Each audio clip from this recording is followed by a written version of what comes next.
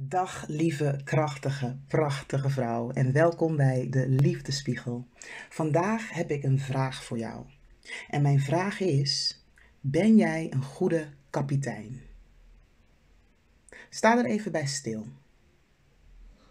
Sluit je ogen en stel je voor dat jouw leven, jouw gezinsleven, het leven dat jij runt als ondernemende moeder, alles wat jij doet op een dag, je kids, je man, alles is op een schip en jij bent de kapitein van dat schip.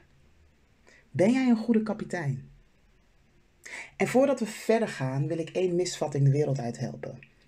Misschien ken je de uitdrukking, een goede kapitein die gaat altijd neer met het schip. A captain always goes down with the ship. Ik ben het daar niet mee eens. Echt niet. Want toen mijn schip neerging en toen ik op straat kwam te staan met mijn kindje van 1,5, toen moest ik met haar overboord springen.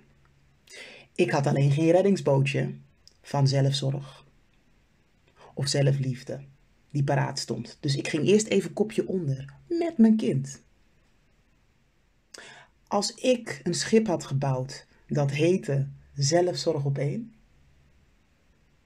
dan was er geen vuiltje aan de lucht geweest toen de golven kwamen van huiselijk geweld, van faillissement, van uitdagingen met mijn gezondheid, van vervreemding met mijn familie, van onbegrip van mijn omgeving vanwege het taboe dat nog steeds rust op huiselijk geweld, van diepe, diepe eenzaamheid, een gevoel van falen.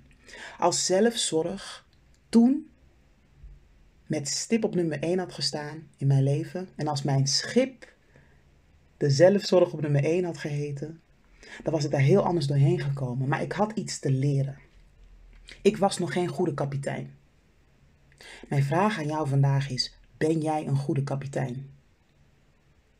Als er nu golven komen, en we hebben de afgelopen jaren zeker allemaal golven ervaren. Golven waardoor het schip dreigde te kapseizen of misschien zelfs al is gekapseisd. Misschien heb je te maken gehad met faillissement. Misschien ben je ernstig ziek geworden of een van je kinderen of je partner of iemand in je familie. Misschien heb jij te maken met een uitdaging op dit moment waar je niet eens over kan praten, omdat het zo heftig en overweldigend is. Op welk schip vaar jij? Ben je bereid om overboord te springen in een reddingsbootje met de bemanning? En de bemanning, dat zijn je kinderen, dat zijn de mensen waar je van houdt, dat ben jij zelf. En te roeien naar een nieuw schip? Of ga jij neer met dit schip? Is het plaatje van wat jij hebt opgebouwd voor de buitenwereld, is dat belangrijker dan jouw zelfzorg? Of staat jouw zelfzorg op nummer 1? Geloof jij dat je opnieuw kunt beginnen als het nodig is? Een nieuwe start kunt maken als kapitein op een nieuw schip?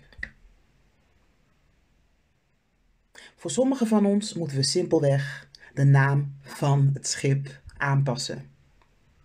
En zelfzorg op nummer 1 zetten. Want als je niet goed voor jezelf zorgt en structureel incheckt met jezelf, hoe gaat het, wat heb ik nodig, dan ben je dus geen goede kapitein. Maar je schip vaart nog.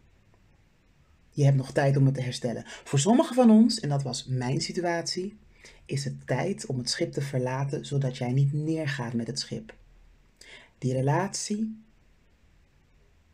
het is tijd om daaruit te stappen.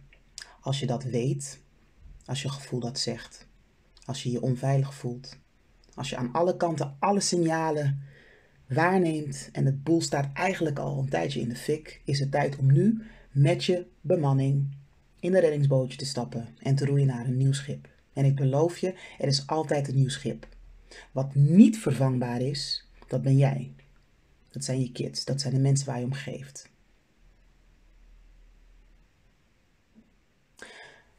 Als het tijd is om het schip te verlaten, voel je dan ook niet schuldig dat je een bepaald plaatje achterlaat. Want achter de voordeur heeft iedereen te maken met uitdagingen, waar we wel of niet openhartig over zijn. Maar vergelijk jezelf alsjeblieft niet met anderen die varen op de 7 zeeën van moederschap en ondernemen. Want jij hebt een uniek verhaal. En in de volgende opname wil ik een stukje met je delen over: maak geen ruzie met je wegwijzers. Sluit vrede met waar je nu bent, zodat je de stap kunt zetten die past bij jouw situatie. Vergelijk jezelf niet. Vergelijking kan je echt lam leggen en je in hele gevaarlijke situaties brengen qua gezondheid, qua financiën, relationeel, in de band met jezelf, in de band met je kinderen. Maar dat is voor een andere opname. Vandaag sluit ik nogmaals af met de vraag: ben jij een goede kapitein? Als moeder, als ondernemer, als ondernemende moeder, vaar jij op de SS Zelfzorg op nummer 1? Is dat de naam van jouw schip? Of moet je de naam veranderen? Of is het tijd om overboord te springen in een reddingsbootje met alleen het allerbelangrijkste: het schip ten onder te laten gaan en opnieuw te gaan varen op een nieuw schip? Wees eerlijk met jezelf. En ik beloof je dat je daar later op terug zult kijken als de juiste stap. Ik denk aan je. Ik stuur je heel veel liefs.